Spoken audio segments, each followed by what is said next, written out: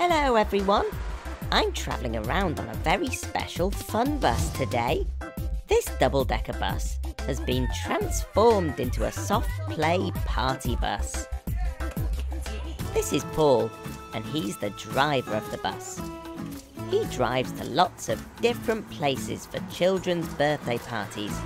You can have a party anywhere. Here comes the bright yellow party bus now. Welcome aboard the party bus. There are 2 floors on this bus, a downstairs and an upstairs. Let's climb the stairs and take a look upstairs first. Whoa! It's so much fun up here. There's a tunnel, a rope bridge.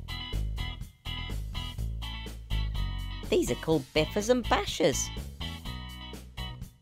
Hey, Red Mechanical, how did you get in here? Red Mechanical never misses a party. To get down, we can either go back down the stairs, or we can go down the mega green slide. Go on, Red, you can test it out. Woo! When you come down the green slide, you land in a colourful ball pool. Look, Red Mechanical is holding a green ball. This is an orange ball. And here's a purple ball.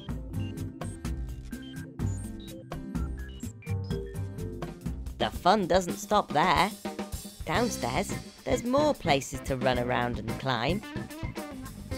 Paul's getting the bus ready for a party, so it's time to connect the bus to a generator. A generator is something that uses fuel to generate electricity. That means Paul can turn the disco lights and music on in the bus. Here come the kiddies now, ready to party. Put your shoes in there for me, please. You okay? See you in a minute.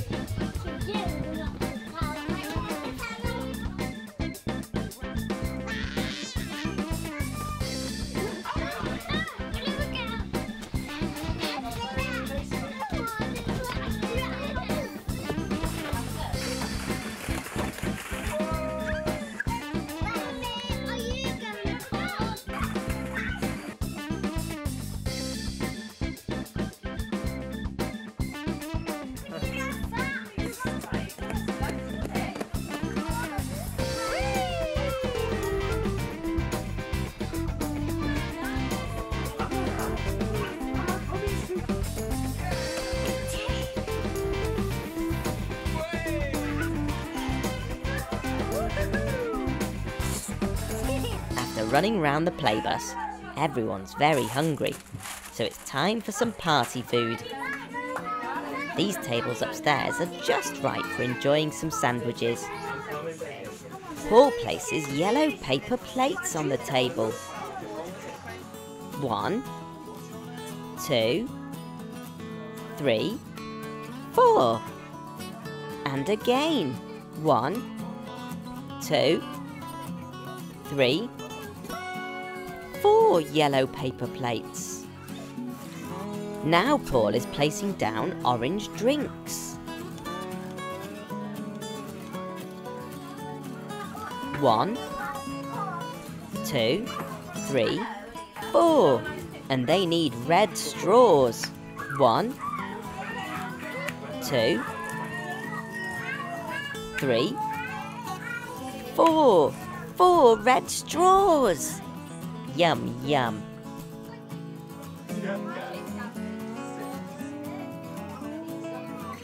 Before everyone leaves, there's one last thing to do. Give out the party bags. We can't have a party without party bags. Phew! After all that excitement, I'm ready for a lie down. Thanks very much to Paul for showing us around his fantastic double-decker party bus. We'll see you again soon. Bye!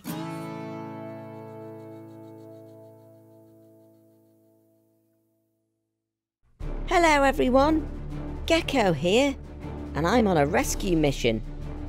It seems Blue Mechanical's gone missing, but luckily for us, the brilliant Cheshire Police Force are going to help us find him. Police officers are very brave, and their job is to keep everyone safe and sound. This is Scott. He's a police officer, and he's going to be driving us around today in this amazing police car. Hey Gecko, when did you last see Blue? I haven't seen him for a few hours now.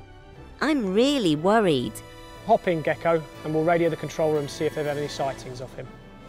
Scott can use his police radio to talk to other officers when they're far apart.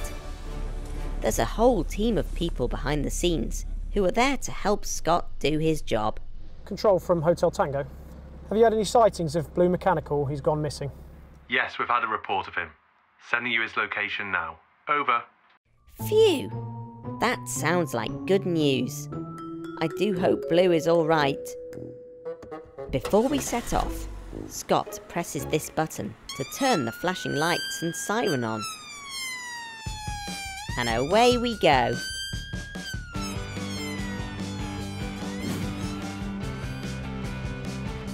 The sirens and flashing lights are used to help cars all around see and hear the police coming. It's so drivers can get out of the way and let the police through.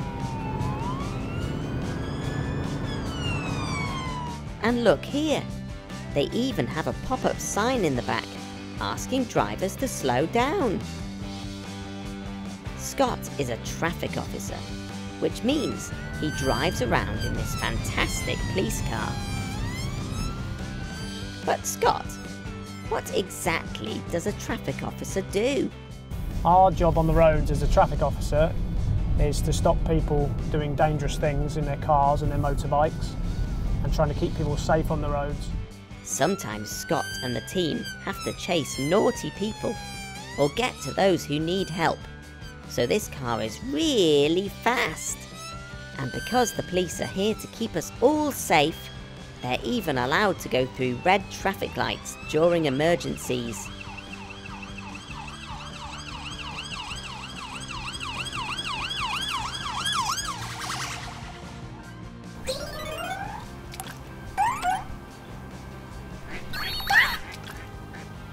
Look, there he is.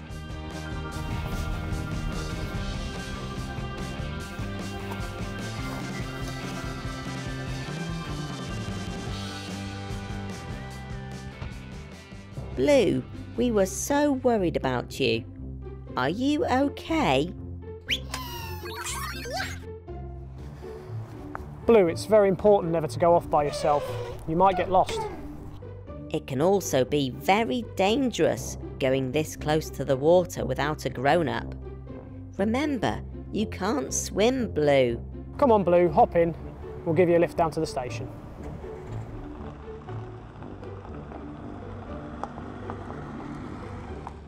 Thank goodness Blue's safe. These amazing cars that helped us find Blue take a lot of looking after too. When we get back to the station, let's head round to the maintenance unit and take a look. A maintenance unit is a bit like Gecko's garage, but this one just looks after police cars. What do you think, Blue? Pretty cool, huh? Now stay out of trouble whilst I have a look around.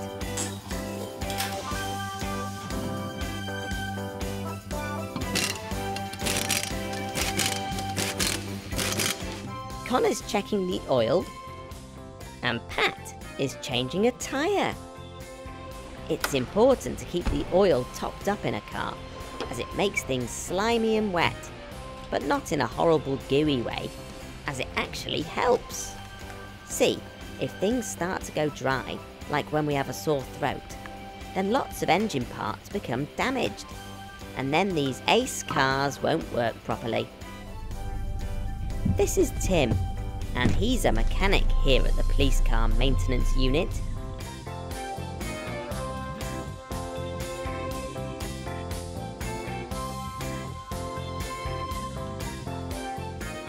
Hey Gecko, What are you doing today, Tim?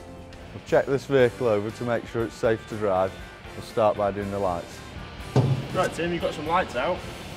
Okay, we better fix them.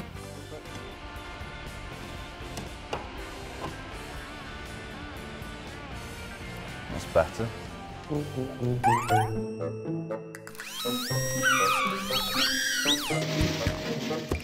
Ouch! Blue, are you okay? To get a better look underneath the car, the mechanics can use this really strong hydraulic lift to raise it up. Hey, guys, can you drop it down a bit? I can't see. Okay, Connor, just send the ramp down. That'll do there. Look, underneath you can see the exhaust system, which is how the car controls lots of things, like how noisy it is and how much fuel it uses. It also carries dirty fumes from the engine towards the back of the car. And see here, these springs are called the suspension. This makes the ride along the road less bumpy for the passengers. Wow, there's just so much cool stuff hidden underneath a car. I've loved learning all about this amazing police car and the amazing work that the police do to keep us all safe. Thanks very much to Scott and all the team here at the Cheshire Police. For now, it's cheerio from Gecko. Bye! Hello everyone! Today we're learning all about these helpful little forklift trucks. Forklift trucks are used in all sorts of different places, like factories and warehouses. They can lift and move things that are too heavy to be lifted by people. And they can reach much higher than we can. This is a training centre where people are taught how to drive forklifts. And my friend Florence has come along to get some tips too. This is Robbie, and he's a forklift truck expert. So today, he's going to show us all of the amazing things that these vehicles can do.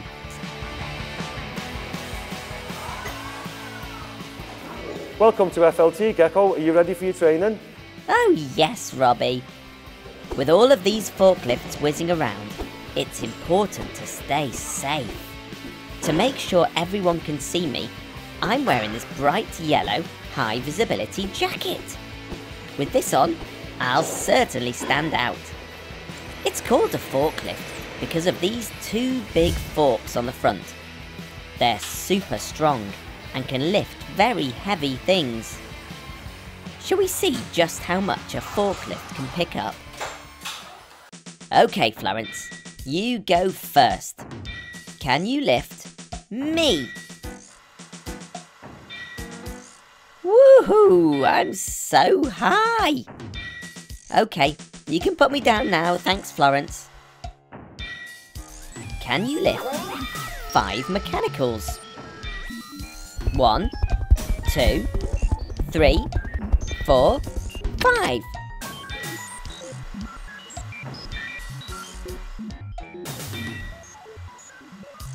Well done, Robbie.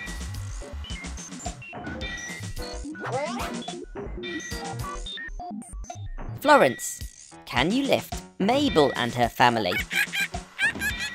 Careful they don't swing off you. Woo! Oh wow! Robbie's going one better and lifting up a rhinoceros. He looks heavy. These forklifts can lift an impressive 1.5 tons, which is the weight of this large rhino. A forklift has lots of different features to make it the perfect lifting vehicle. Robbie, can you please show us how to drive a forklift truck? Well, Gecko, it's quite simple. We have two pedals I need to use. One's the accelerator, second one's a brake. Use the accelerator to go and brake to stop. I have the steering wheel here. I turn it left, it'll go left. I turn it right, it'll go right. All I do is press the middle of the steering wheel for the horn. Oh, sorry, mechanicals. Did I scare you there? These three levers control the all-important fork. Robbie can use this lever to make the forks move up and down.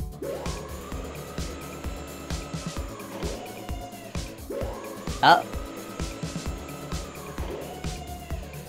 and down.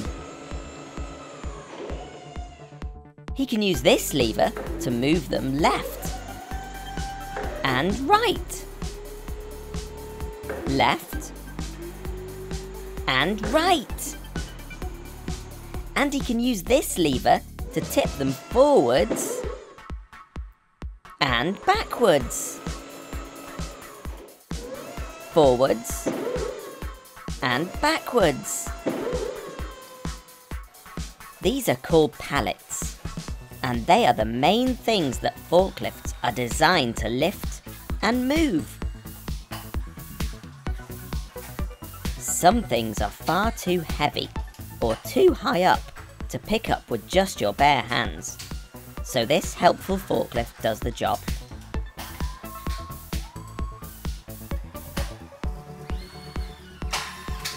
The forks fit perfectly into the pallets, which have heavy objects on top of them. Robbie then lifts the pallet up and carries it where it needs to go. Sometimes they need lifting back onto the high shelves. I know I couldn't reach up there. Normally vehicles are steered using the wheels at the front. But look, it's the wheels at the back that are turning. Wow, look at them whiz and spin around that course. It almost looks like they're dancing. Here comes the forklift, he's so clever, moving the parts around the store. Here comes the forklift, it goes forever. They put them down upon the floor. He turns to the left and reaches high. He turns to the right as he passes by. Forklift picks up things from down, down low. It's super strong and it can go, go, go. Show them what you can do, forklift. Left. Right. Up. Down. Round. And round. And round. And round, and round, and up and down. Here comes the forklift, he's so clever, moving the parts around the store. Here comes the forklift, it goes forever. They put them down upon the floor. He turns to the left and reaches high. He turns to the right as he passes by. Forklift picks up things from down, down low. It's super strong and it can go, go, go. Lift.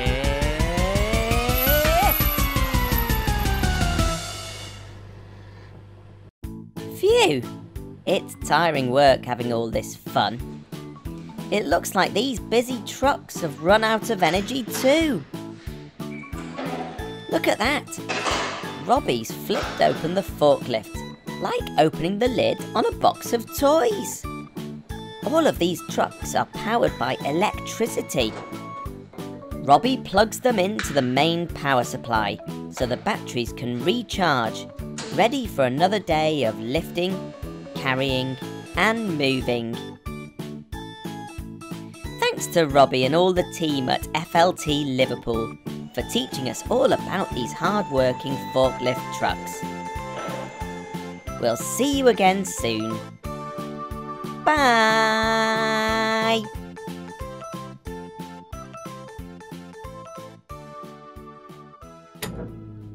Can I get down now, Robbie?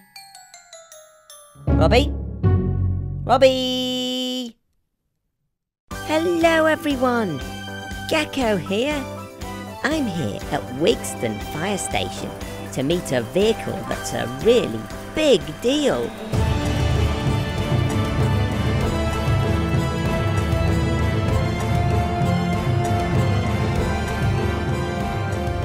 Hold on to your hats, because here it comes. Woohoo! That is the cutest fire engine I've ever seen. This is the mini fire engine, and it's used by the amazing firefighters here to teach children all about fire safety. This is Kane. He's a firefighter and the driver of this mini fire engine. It's got all the usual things you'd expect on board. Flashing lights, a siren, and a ladder. All in an itty-bitty teeny-tiny size. But best of all, it's got plenty of room in the back for children to have fun rides. Look at that! There's a pretend radio for making emergency calls. You can really see just how small the mini fire truck is when it's parked next to its big sister. This fire truck is big, and this one is small.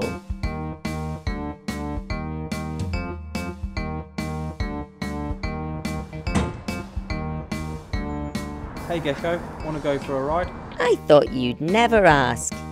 Yes, please.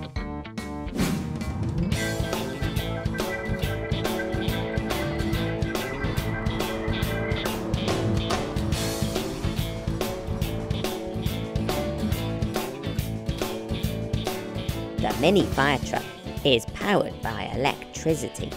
That means it's got a big battery on board that can be charged overnight.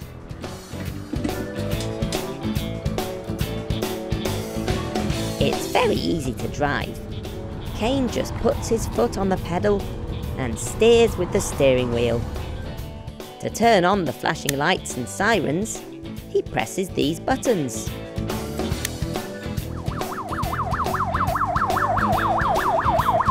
Woohoo! We've arrived at the park.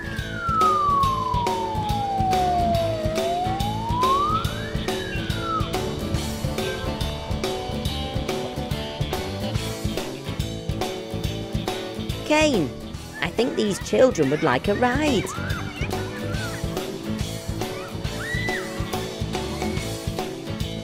That's it. Get your special firefighting kit on. Jump aboard. Wow, we can fit loads of children in the back, and even one in the front, next to Kane. We'll make sure we've got the seatbelts on. It's very important that you're safe in any vehicle, so the first thing you should always do is put your seatbelt on. This fire engine is so small that it's allowed on roads and footpaths. This is going to be a fantastic ride.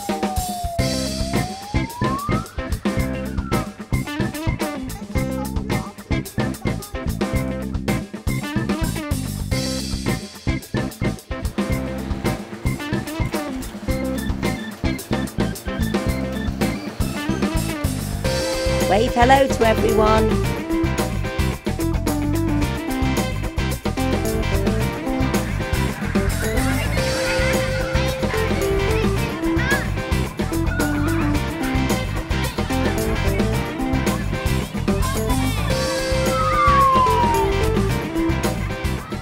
After the ride, Kane teaches the mini firefighters some important fire safety lessons. This one's called Stop, Drop and Roll. Fire is very dangerous, and if there's ever any fire on your clothes, you should stop, drop to the floor, cover your face, and roll around. I've loved spending the day with this amazing mini fire engine. Thanks very much to Kane and all of the team at Wigston Fire Station. For now, it's cheerio from Gecko. Bye. Hello everyone. Whoa, look at that. That isn't just any bus. That's a double-decker bus. Look, there's a downstairs and an upstairs. I'm just waiting at a bus stop for the next bus to arrive. All you have to do to catch a bus is put your hand out like this, and the bus will stop. This is Brian, and he's the driver of this bus. He sits in a place called the cab. Here it comes now. Brian presses the red button and the doors fold open. This bus is special because it can move up and down to let people get on more easily. Red Mechanical? Where have you been on this bus? You've been playing in the junkyard? Oh well, I hope you had fun. Come on, let's get on board. You can fit up to 75 people on this double-decker bus. I think I'm going to sit upstairs to see the lovely views.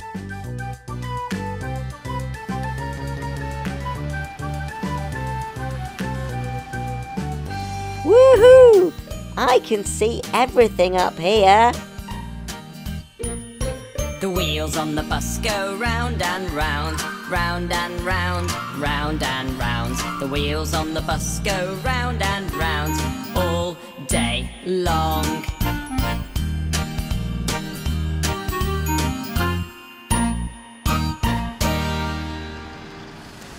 Here we are back at the bus depot. I'll just press the bell to ask the driver to stop. Shall we have a closer look at the controls here in the cab? The driver can press all sorts of buttons to make things happen. This button controls the sign on the front of the bus, which tells people where the bus is going to. This is the ticket machine. And these screens are connected to cameras, so the driver can see the passengers upstairs. These buses travel all over the city, so they sometimes get very dirty. Shall we put this double-decker bus through the special bus wash to give it a clean? It's time to use the water and brushes to clean our double-decker buses. Through this truck wash, our bus will crawl. Have you ever seen a bus so tall? Look at that. Clean as a whistle. Where do you think the engine is in this double-decker bus? Surprise! It's here, right at the back. And these buses are special because they run on electricity and diesel. When the bus is going slowly and picking up people from bus stops, the bus uses an electric motor. This makes it much quieter than other buses. Just be careful not to fall asleep on your way home. But even these buses need to be repaired sometimes. Instead of bringing them to Gecko's garage, they're brought here, to the Arriva Maintenance Garage, where expert mechanics can repair them. Look how many buses are being worked on at the same time. This bus is having a wheel changed. And here's another bus driving into the garage. It drives in and parks over a big hole in the floor called the pit. If there's something wrong underneath the bus, a mechanic can go down into the pit and fix anything while standing underneath. Or they can use a giant hydraulic lift to lift it up and make it even taller. When everything's fixed on the bus, it's time to leave the garage and go back out onto the road to take more passengers where they need to go. I've loved learning all about double-decker buses today. We'll see you again soon. Bye!